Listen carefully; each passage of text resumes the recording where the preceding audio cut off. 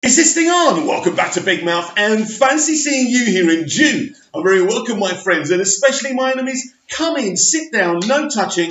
I don't do the touching. And welcome to Tuesday's edition of the DCEU Daily. And today, Jay Oliver, that wonderful man, that wonderful Snyder fan, that wonderful, talented man who's directed so many wonderful DC animated movies, who's worked with Zack Snyder on several DCEU movies, including his version of Justice League, has been sitting down more Snyder haters. This time, it's someone called Insane Ian. Should we take a look at what happened here?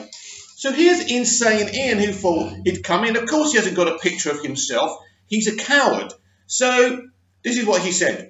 Watching Release the Snyder Cut fanboys lose their shit when I tell them no such thing exists, as they flood the comments of a Watchmen tweet by WB, has brought me a singular joy tonight. I think it gave him a boner, which means it made his little thing a little bit bigger. Yeah, I think the girls laugh at his little thing, don't they?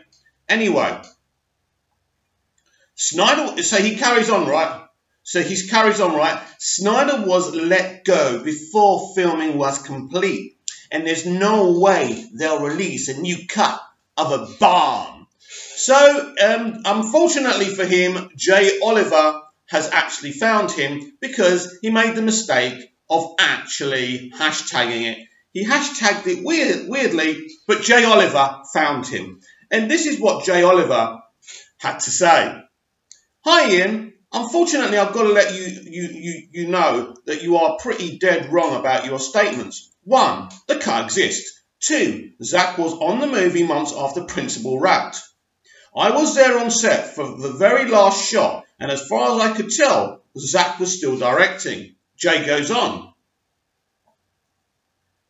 I know that Zack was still the director because right after the last shot, I met with him to go over reshoots for Wonder Woman. Now, that's kind of interesting. Now, all films get reshoots. We didn't really know much about any Wonder Woman reshoots at the time, so that's pretty interesting. But he goes on, sorry to break it to you, Ian, but your joy was based on ignorance. Oh, that's so funny. Next time, I'd suggest knowing your subject more before you make fun of a group of people who want something that you clearly are not a fan of. You are just setting yourself up to look dumb. Hang on a minute. We are not worthy of you, Jay. Absolutely fantastic. How many of these freaking trolls has Jay sat down? And he does it so well, he does it so politely, but he has the knowledge and he has the intellect, right? He's just so amazing. We have gone beyond the stage of it existing or not. We know it exists. So many people have told us, including the man who bloody directed the film. But it's always great to have Jay Oliver back on Twitter. He hasn't been around for a while, actually. I haven't seen very much from him. Or maybe I just haven't noticed his tweets. But that's absolutely brilliant. Of course, this guy was a troll. He knows it exists. But this is what they do. They find subject matter. This is the problem. He's not passionate either way. Right, this guy. It's just a troll. It's all about attention, right? They don't get attention in their real world, probably because they've got a small one. And so they try and make themselves look big. Now, basically, that response wouldn't have upset him. That response would have made him happy. A Hollywood creative has just responded to him. But sometimes it's good. That kind of thing is great for the movement. So now we move on, and I think it's time we realign what the Snyder Cut is. I believe we must constructively join up, release the Snyder Cut and release the Ayer Cut. I think they should be one thing. I think they should be one movement, and they absolutely shouldn't be separate movements. And we shouldn't just forget about it a few days after we forget about David Ayer's Instagram post. I think it's really, really important now for David Ayer and for Zack Snyder. Listen, Zack Snyder was creating something so unique with the DCEU. Now, although it wasn't to everyone's taste, I do believe eventually when, let's call it, his phase 1 was over, I think more and more people would have appreciated it. Because here's the thing, Man of Steel isn't a bad film. no matter what they said. Batman v Superman isn't a bad movie, and Suicide Squad, the theatrical cut, isn't that bad. But just imagine what kind of film we would have got if Sugihara didn't mess with the final product. Something even better. Wonder Woman was Patty Jenkins' vision, but it's very interesting to hear Jay talk about reshoots. It seems to me that Zack Snyder was on set of Wonder Woman quite a lot. There would be reasons for that. He wasn't interfering with Patty's vision, obviously being a visionary director himself. He wouldn't do that. I think she needed a lot of help on the set, not because she's not any good or she isn't a good director. She definitely needed some advice on the action sequences. She did want a lot of that stuff to tie in to the DCEU. And I just think at that time we did have connectivity, didn't we? This is the thing that we've lost now. As much as I applaud Walter Hamada, because of what happened to Justice League, Warner Brothers decided that the interconnectivity was the thing that hurt Justice League. I don't agree with that. And it's like they're not making a Superman movie. It's like they're blaming Superman for the failure of Justice League. It's ridiculous. We really need a Superman movie. He's your biggest IP. He's your biggest character. What are you doing, you absolute fools? And as I say, the interconnectivity that Zack was doing, when you see how, you know, Batman v Superman literally showed us what happened last time, you know, in the Battle of Metropolis between Zod and Superman, through Batman's point of view, through Bruce Wayne's point of view. That was beautiful. And then in Suicide Squad, the openings, well, the kind of, after they introduced the characters, you got that brilliant kind of statement by Waller, you know, Superman changed the world when he flew across the sky. He changed the world again when he didn't. Absolute connectivity. Superman's death is a consequence of Waller bringing the Suicide Squad together. Again, 3 films that have got interconnectivity, then boom, because of the reaction from Suicide Squad, because of the reaction to Batman v Superman, all we've got in connectivity for Wonder Woman is a Bruce Wayne van, right? A lorry with the name Wayne on it, Wayne Industries or whatever, right? That's all we got. And she was talking to Bruce via a computer. But I've heard that Batman and Bruce Wayne are actually in Wonder Woman, yep. And that's probably why they had reshoots and they cut Batman out. And there was a lot of talk about Superman in those scenes and they cut it out. I think that was stupid. Interconnectivity is very important when you're creating a franchise.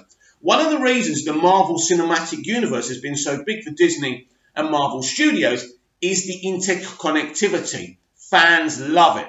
Now, DCEU Snyder fans agree that we don't want a jokey sitcom MCU franchise, but interconnectivity is very important. And what's going on now with the DC world of films, one of the things I don't like, and I love everything else, they're kind of singular films, and that's great. And I love what Walter Hamada's doing. I love the Joker.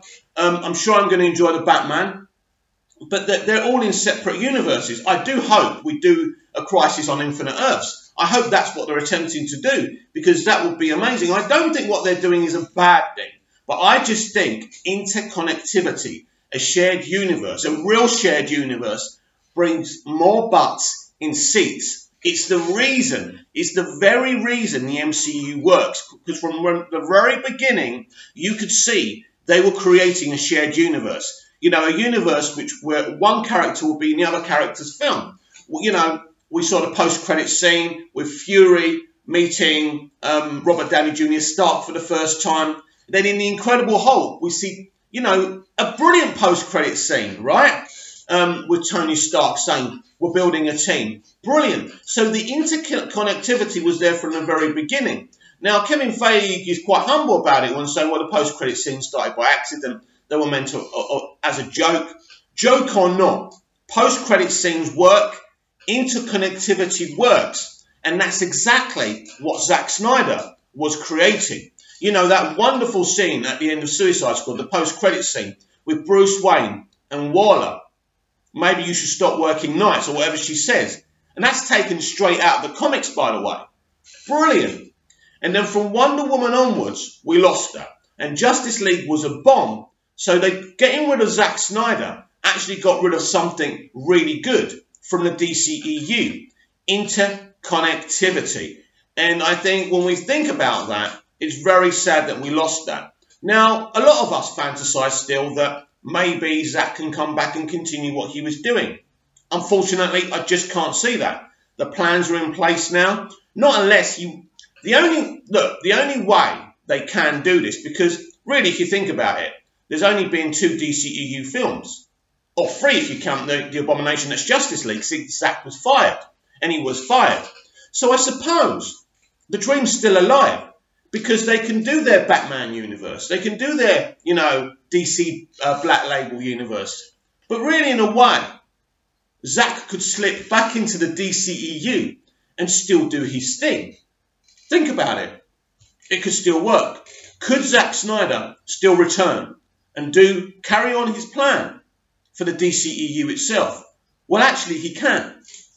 The Flash is in development. The Birds of Prey film is inconsequential. They can do their thing at the end of the day. And there's not much kind of connectivity in that film, but it doesn't matter. Nothing's going to be really... If you look at Aquaman and you look at Shazam had more kind of Easter eggs from the Snyder universe than any other film. They kept on mentioning Batman and Superman. So in fact, if you think about it, yes, we only had one mention of Steppenwolf in Aquaman, but they didn't kind of try and delete anything that Zack's done before. And if you think about it, with Shazam showing so much of Snyder's Batman and Superman, they didn't purposely go out there to rewrite what Zack did. So in fact, Zack could come back, run the DCEU, and that doesn't stop them doing whatever they want with the Batman universe with Matt Reeves and the Dark Label with Todd Phillips. So I think I'll go back on what I said. It's not too late. There is a chance. This is what happens when you do improvised videos and you're not scripted. You speak without thinking. And, I've always kind of thought, well, is it too late for Zack Snyder to come back? And I've always thought maybe it is. But thinking about it, everyone, I think there's still an opportunity here. Because if they do release the Ayer cut and the Snyder cut, and they do well, there's no reason why Zack Snyder can't pick up where he left off. You can continue this conversation with me over on Twitter, @MoviesTVMad. Please comment down below. I want to know what you think. Please like and subscribe and especially share. And I shall see you tomorrow for more DCEU Daily.